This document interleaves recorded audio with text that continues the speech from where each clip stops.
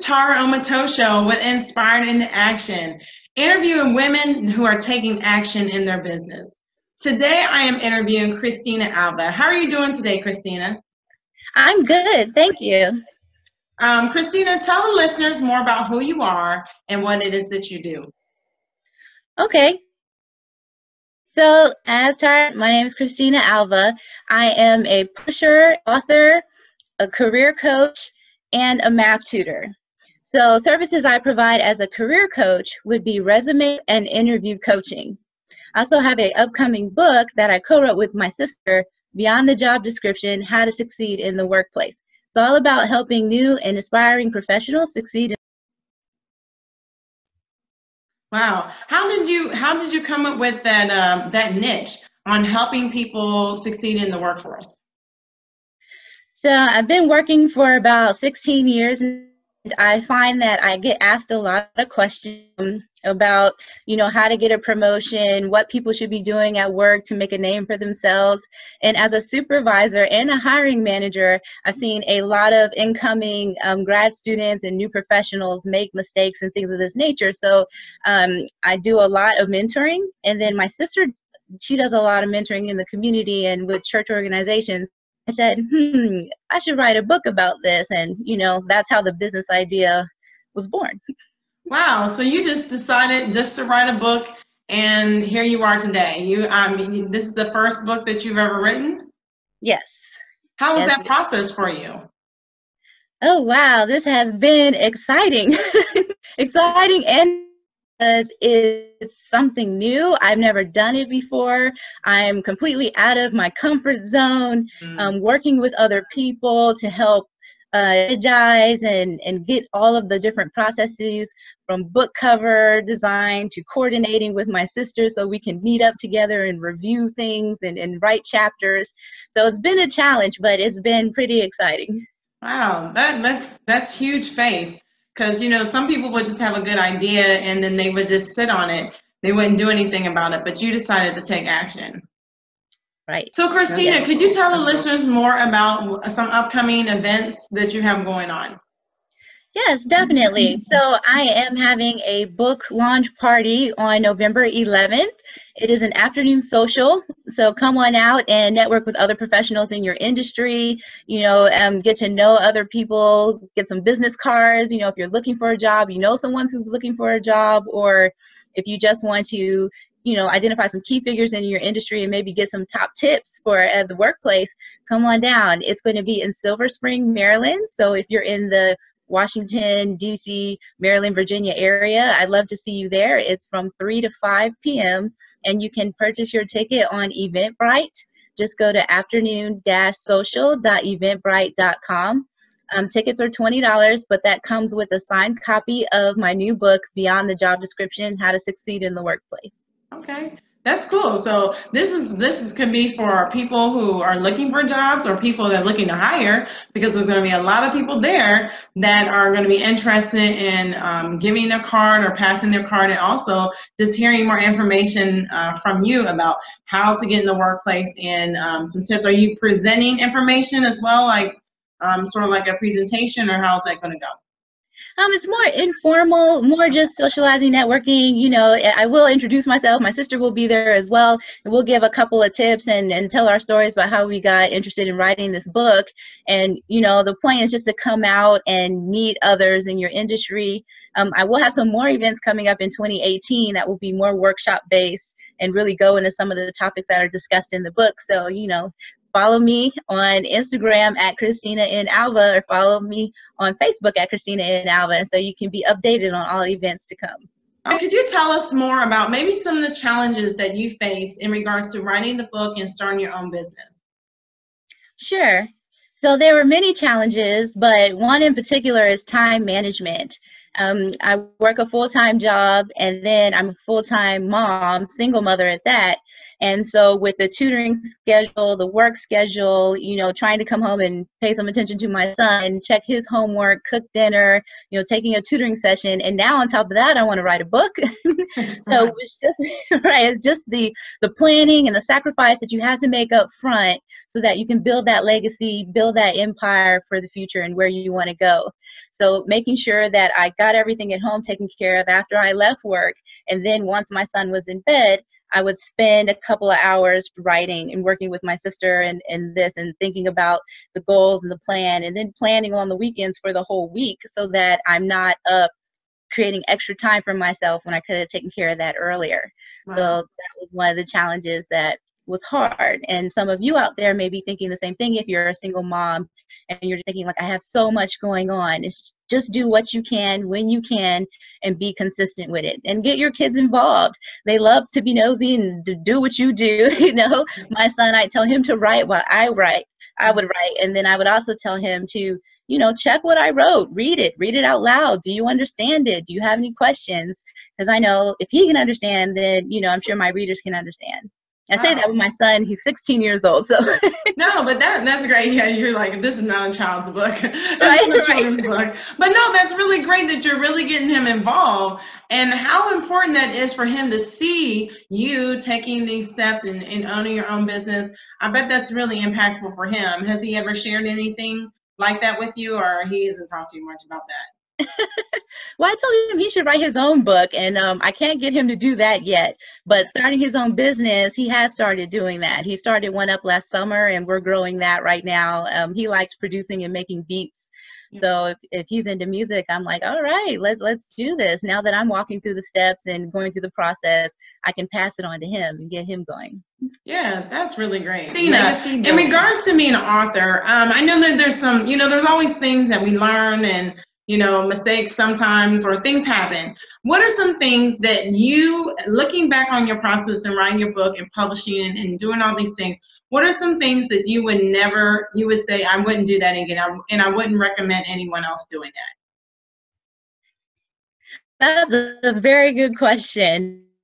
So started writing my book. I just jumped in and started writing, and it was very hard because my thoughts were all over the place. Mm-hmm. So planning first, plan, strategize for whatever you want to do with my math business, with career, all of it. I wish I would have spent more time in the beginning planning out where I wanted it to go, how big I wanted it to grow, what the end result was, because then I could have effectively planned from the beginning. Okay. So yeah, stopping to see the big picture and outline. Hi. Anything else that you can suggest, or just really planning would have been something that you would have done? Planning would have been something that I would have done. I'm trying to think if there was anything else.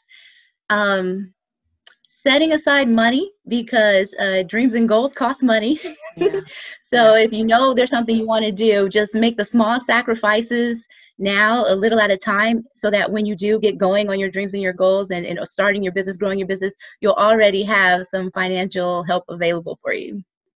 And that's good. That's good advice, because a lot of people don't think about the costs that are associated with it. Because when you write a book, you know, it's not just putting the book together. It's about creating a website, you know, business cards, logos, all these things that, you know, come up, and you just think that I'm just writing a book, and it's like, no, it's a lot that goes with it. I mean, even the editor and all these things like that, and all those resources cost money. So yeah, that's a good point.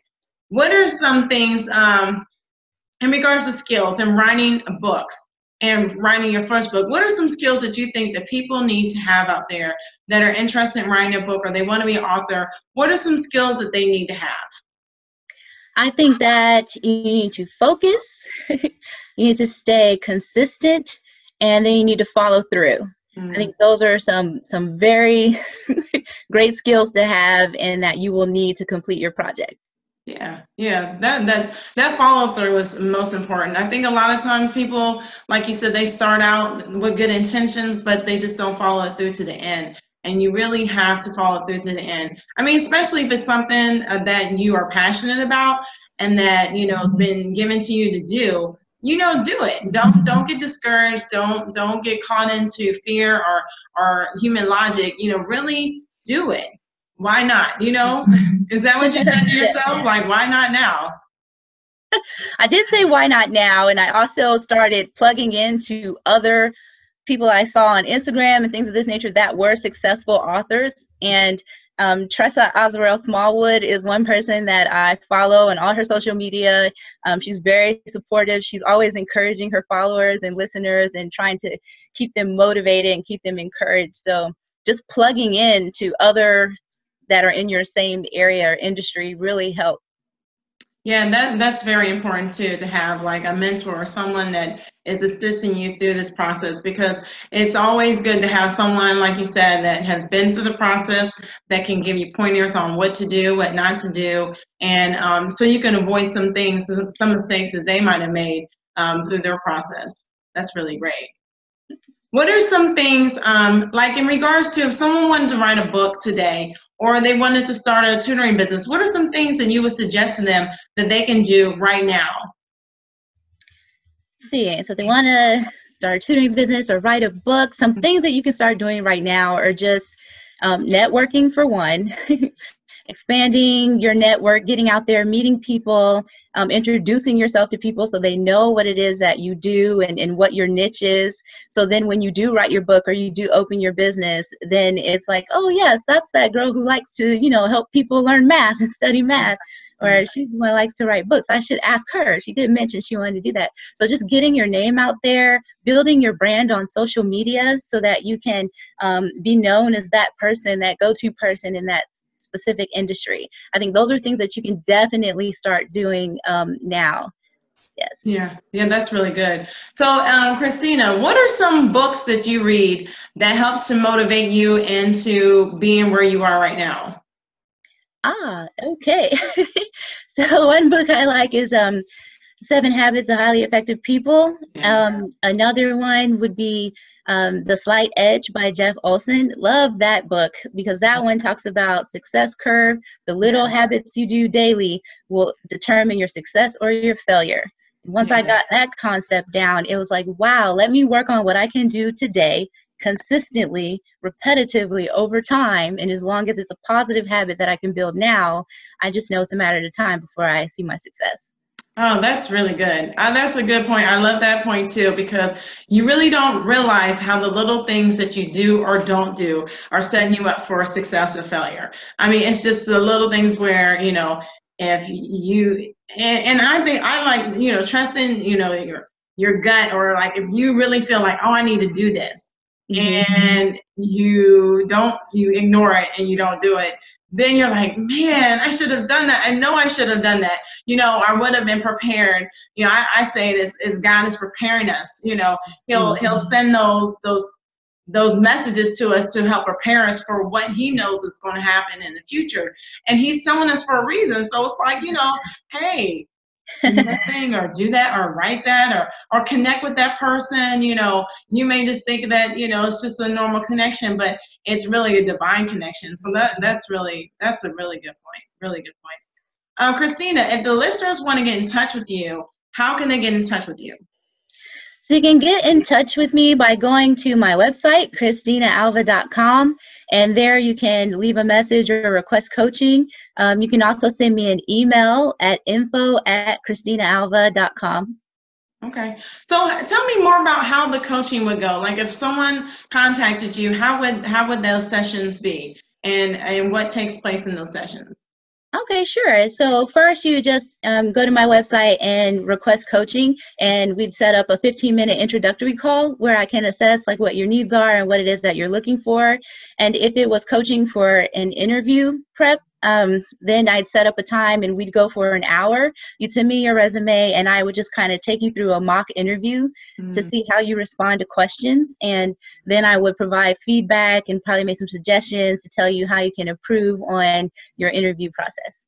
That's really good. So you can sort of interview before the interview so you'll be ready for it and know exactly what you're going to say when you go in the door. You can feel confident about your presentation because you've been able to sit down with a professional and they've been able to assist you. That's really awesome. Yep. And that's really good for people, especially people who may have anxiety in that issue, in that area. Yes. The You more you find practice. that helps with them? Yes. Totally. The more you practice, the better prepared you are, because being prepared is all about practice, practice, practice. It's hard to surprise someone who has been practicing. Yeah, no, that's so true. That's so true. That's so true. Okay, and then also, oftentimes on Inspired to Action, we have specials. So Christina has a special for all the listeners that are listening through Inspired to Action. Can you tell them more about that?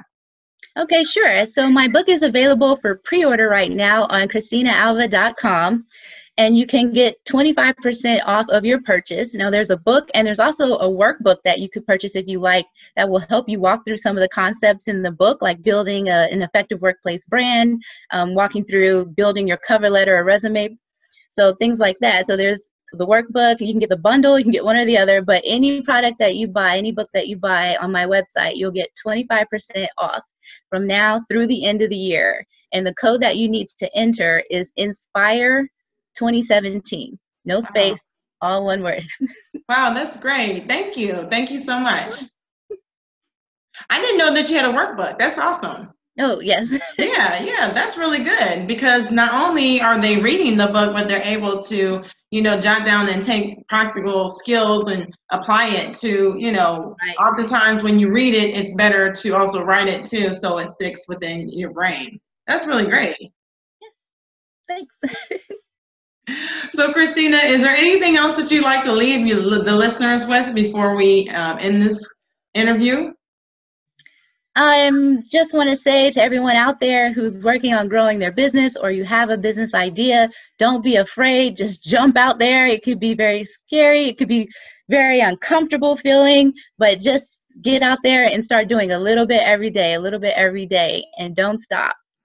Yeah, I agree with Christina. Definitely, when you start taking those steps and you continue to take it does get easier and easier. However, don't stop until you reach your goal. Yeah, that's really awesome. That's really awesome. Thank you, Christina, for taking this time out in your schedule to interview with Inspired in Action and to share all your information about writing a book and really just taking some steps of faith and leaping out there and starting your own business. Okay, thanks for having me. Thank you. Have a good night. All right, you too. All right.